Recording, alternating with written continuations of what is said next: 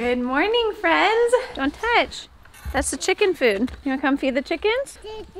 Chicken, that's right, chicken. Except for we've been free ranging them, so they're either gonna all follow me or they're going to get their lunch later. Like literally, they're all in the yard.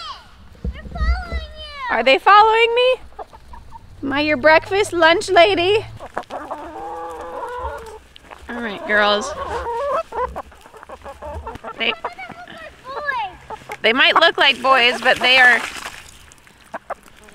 spaghetti. Definitely girls. Spaghetti, yummy. Someone is very happy now. Who is? They all are.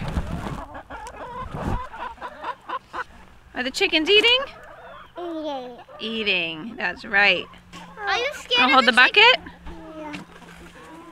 Mommy, like the black one did as before. He did jump kick me. We do not have any roosters. I was at the co-op and I saw someone was giving away their Americana rooster for free. It was a 16-week-old, so I'm assuming just they had some extra boys, and they were already gone. So we don't have a rooster, but hopefully we will, so that way we can allow our flock to grow naturally. We'll see. So Gossie's already on duty of keeping them safe from coyotes. So Gossie is our guard goose, but we definitely we only want a rooster for breeding sake. We've had a bad experience with mean roosters. Cassie, you holding the bucket? Are you holding the bucket? Wait, honey, wait. Away? See the big thing? That is. It looks like an egg. Kinsley, she's talking to you. What? You see a chicken? Get it. You see the chicken? Okay, so I have been wanting to film this video of how in the world Emily came into our home. So Emily is our golden retriever rescue dog that has been with us for a few weeks now, and she has settled in so great, and I can't wait to tell you and show you a little bit more about her. Before I move forward with sharing the rest of Emily's precious adoption story, I wanted to thank our sponsor for today's video, Green Chef. So the week before we got Emily, we were actually on our last family vacation without having a family dog, and Philip didn't know the whole time, and we were actually talking about how we were going to get away when we had animals, and I was just thinking he has no idea that a dog is going to be in his home in just a few days. And I was thinking about that, and we still like to travel and get away, and so we actually really love to stay at different Airbnbs, and we would just pick one that was a dog-friendly location. And when we go to Airbnbs, we really love to utilize Green Chef. They are so awesome. So I know that we like to cook a lot from scratch, but Philip and I were talking about how that's not everybody's luxury, that not everybody has those skills yet, and a lot of people are just getting home from work and they would just really like to have something that makes their life a lot easier, but still feeding their family high nutritious meals. So Green Chef is so amazing because all of the ingredients come in these bags that get delivered right to your door. And so if you are not wanting to run to the grocery store, meal plan, you can just order Green Chef to your house. Or let's say you are going on vacation and you are going to an Airbnb where they have nothing there. You can just pack up your Green Chef and bring it with you, and you are going to have nice homemade nutritious meals, and you have the perfect amount of ingredients for those meals. So what everyone's going to love about Green Chef is that they are a USDA certified organic company, and you can specifically pick your meal plans that fit the way that your family eats. Anywhere from keto to paleo to gluten-free to vegetarian to fast and fit to Mediterranean. You can pick the meal plan that is right for you. So everything is already pre-made and measured out for you, so it's perfect. Imagine taking it out onto vacation and knowing that you've got everything. Or if you're busy working and you are coming home from a long work day and you just want someone to make your life a lot easier, you have this food delivered to your doorstep. Or maybe you are trying to grow your culinary techniques and you're just trying to learn how to make more delicious meals for your family. This is an awesome option. Every time we get Green Chef, the girls rave about how delicious and how much they love their meals, and I'm trying not to be offended of the other meals that I serve them on a regular basis. Thanks, Mom, for this. So good. So good. It's so good. It's so good. You're welcome. I like it too because all the chicken and these carrots. I love it. It looks like chicken. Does this mean they like this food better than my food? It definitely does. Should I be offended? No. But it's true. It reminds me of different meals and techniques and spices that I could be adding into our other meals. So I'm just really thankful for the expert chefs at Green Chef that come up with these meals. My kids love it and we love it too. So if you guys want to try out Green Chef, I have a discount code for you. It is Phil and Alex 130 to get $130 off plus free shipping off of your first order. So go ahead and check them out in the link in the description below. It is greenchef.us/PhilAndAlex130. Again, the promo code is PhilAndAlex130. Thank you again to Green Chef for sponsoring this video. Now for the rest of Emily's story. So my husband Philip has been asking for a dog for our whole marriage. We used to have this little hand motion that I would tell him, and I would say house, baby, puppy, and it would be in that order. Well, we went a little bit out of order. So before we lived here, we lived in a condo, then we lived in our RV full time. This is our first house. This is our first property. So once we got to this property, I knew it was only a matter of time before I couldn't drag my feet any longer and we would be getting our first dog. And so the whole time that we ever talked about a dog, we talked about a golden retriever. Okay, so when we made it to this property, we started talking about, well, we really want to build a hobby farm, homestead, whatever you want to call it. And so we were looking into breeds like a Great Pyrenees. We both really like Bernese Mountain Dogs.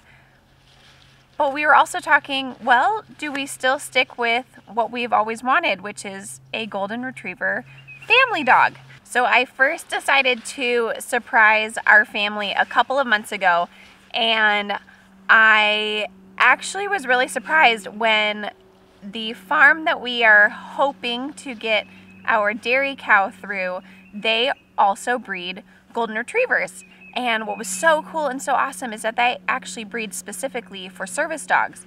And not that we would necessarily need to train the dog to be a service dog, but it was just really neat that they would have that demeanor.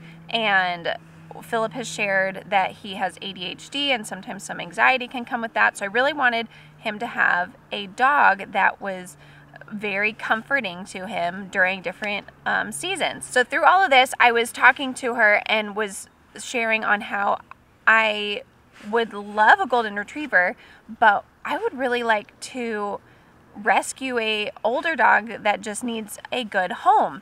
But for our family, my higher priority was for us to get a golden retriever that we have been talking about our whole marriage. And I just knew that that was going to be really hard to find in an adult dog. I went on the hunt. Philip said, I feel like you're not being present, and I was on my phone all the time, on the computer, researching, looking up places. I ended up applying. I found a couple of golden retriever rescue programs. They were actually, both of them were in Ohio, and one of them said that they would only adopt out to surrounding states. That didn't include us. The other one, it just had some verbiage on their website that I thought it was a long shot for them to even possibly consider us. And indeed, the time passed in which they would have reached out to me if we would have been a good fit for any of the dogs. And I knew that. We had young kids. It was our first family pet. We didn't have a vet established that I could put on a form. We didn't have a specific fenced-in backyard. And so I just knew that rescuing a dog was going to be almost impossible. So I kept going forward with the idea that we were going to be getting a golden retriever puppy, and it was going to be a lot of work. We don't mind the extra work, but we do have a lot going on this year that having puppy energy that we needed to put out was just going to be one more thing added onto our plate. So I was really excited to go forward with this puppy. I was going to surprise the family, and then we were going to go pick up the puppy together. But I was sharing with her that I was also actively looking for an adult golden retriever. And I ended up going to a breeder that was in our town. Now, there aren't very many golden retriever breeders that had puppies even available over the Christmas season. And so the fact that there was one puppy in our town, I just thought, okay, I just need to go peek and just see this puppy that is closer and not necessarily hours and hours away where this other farm is. So I was honest with this other farm that we were talking to, that I just saw this puppy and I just wanted to go peek at a closer option. And I showed up and the puppy was, you know, doing the typical chewing at the shoelaces and just being a puppy. And in my heart I was thinking, I'm doing this for Philip. I'm doing this for Philip.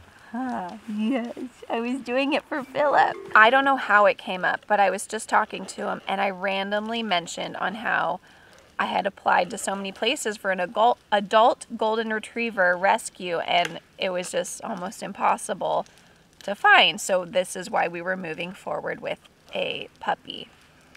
And his eyes kind of lit up and looked at me and said, actually, I have just rescued 7 golden retrievers. So I mentioned that this breeder was hours closer to us. They were in our same town, but their puppy was actually also going to be ready on Christmas versus after the New Year. So I just wanted to go see, and I think it was the perfect situation where it was placed on my heart to just go peek at this puppy to see if we wanted to have the puppy box on Christmas for the family. And I think that I just got led there because a miracle upon miracles is that he had rescue golden retrievers that he needed to find homes for. So you want to tell them? You want to tell them about your first home? So Emily's first home was actually a breeder. So this breeder in our town actually knew another breeder that was about an hour away. And he tried to get a hold of them and was calling for a while and just could not get a hold of anybody, and just felt some discernment to go check on them. And he ended up going up there. With the berries. And you're in the background. He's so cute. Can you go with Daddy? Okay.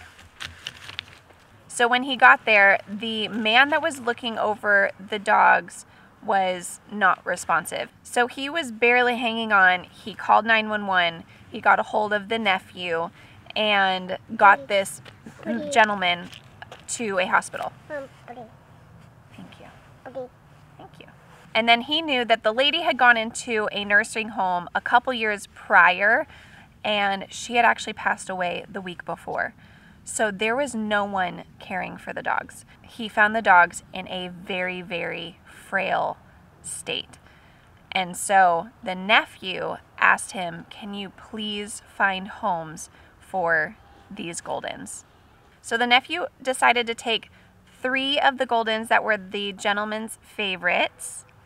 And there's a lot that was kind of being said in the undertone of sounding like there was some favoritism in the dogs, that maybe the lady that was in the nursing home might have treated all the dogs respectfully. It sounds like this gentleman may have not been treating the dogs very well, and the environment, I have not gone into detail on what the environment really looked like, but I do know when they showed up, they found Emily in a kennel having given birth to 8 puppies.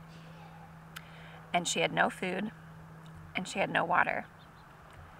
And come to find out that Emily's teeth are worn down very significantly because she was trying to chew her way out of the kennel to save herself and her puppies. Now, some of those puppies didn't make it. They rescued the rest of the puppies as well as these adult Goldens. These puppies have found homes, and they still had 4 golden retrievers that they needed to find homes for. And that's when I was there saying that I would love to rescue a adult golden, and his eyes got wide and he still had 4 golden retrievers that he needed to find homes for. So I really don't know how ethical this breeder was in breeding their dogs. So the man that was taking care of the dogs, it did come across that maybe he did have favorites, as well as the breeder from our town, the daughter had seen him kick a small dog off of his porch. So I really don't know how well the dogs were taken care of. I'm not sure of the trauma. The biggest trauma that we know of is that Emily had given birth with no food or water. None of these dogs had food or water. They were so malnourished. They were skin and bone. But I truly don't know the extent of trauma that all of these dogs went through. So we ended up taking Emily to the vet, and she indeed has a very gray face. I know when we shared our photo on Instagram, she looks very, very, very senior. She is actually a 6-year-old, so kind of middle of her life, but her gray face, the vet said, was from an extreme, immense amount of stress. And so if you kind of look at her ears and her body, I think she looks younger, but in her face, she definitely has grayed a lot more prematurely than if she was in a non-stress situation. When we brought her home, we also noticed that she had sores on her upper lip, and we weren't sure where they had come from. And the vet said those are actually stress sores. So that was from her chewing on her lips. And within a couple of days of her being in her home, those sores started healing, and then they were gone. It was really encouraging that she just needed a good, safe environment. So when we first brought her home, day one, she was definitely very quiet and scared.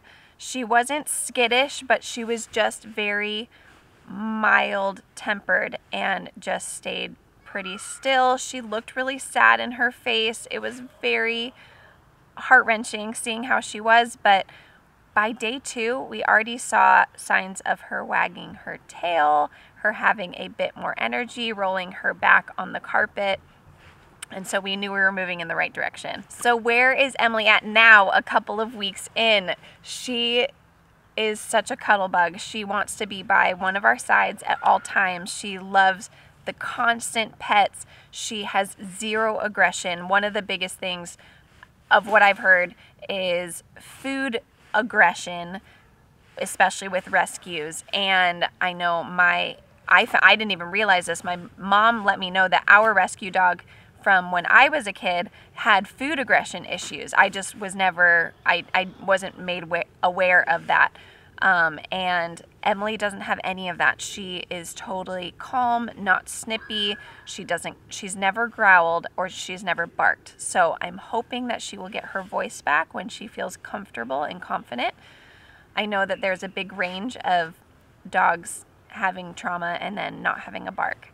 But Emily is so soft. I would say that's the best explanation of her with our kids. She is soft. The kids, when we first brought her home, Cassidy was bringing little pieces of her food and setting it down by her, taking treats out of their hand, everything. She is just very soft. She is very sweet, and we could not ask for a better family dog.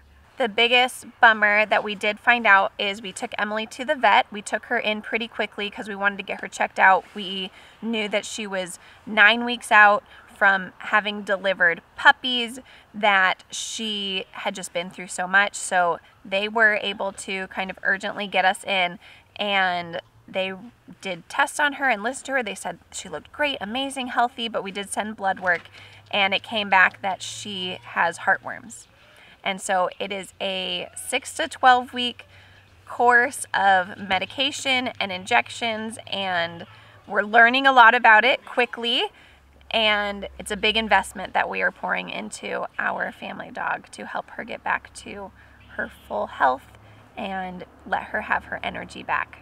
So I think we're actually at the 3-week mark of Emily being home, and we left her for the very first time this past Sunday to go to church. And we closed her into our bedroom where her bed is, where she sleeps at night, and we brought her food in, and we have vinyl floor in there and tile in the bathroom, so we thought it was like the best place to keep her. Well, we came home to a clawed at, chewed at, practically ripped down trim around the door.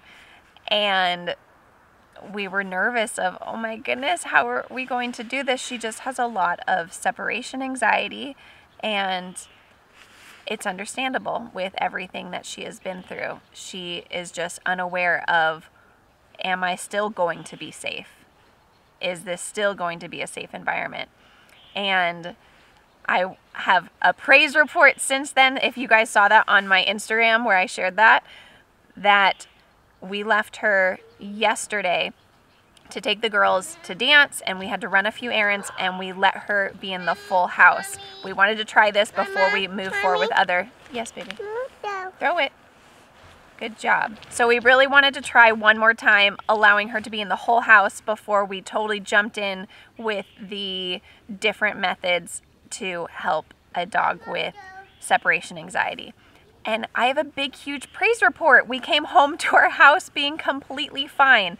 We actually just found this morning there was a couple of little claw marks at the laundry room door to the garage, but it was very minimal.